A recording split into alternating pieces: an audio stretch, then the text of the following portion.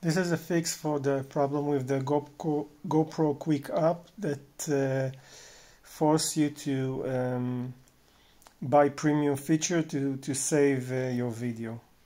So here's the problem.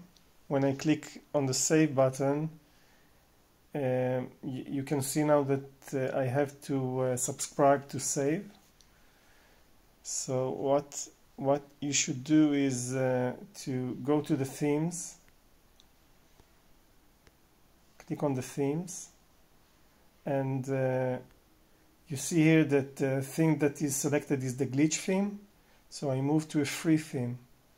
This one is free, also this one, and now I'll click the save and I can save it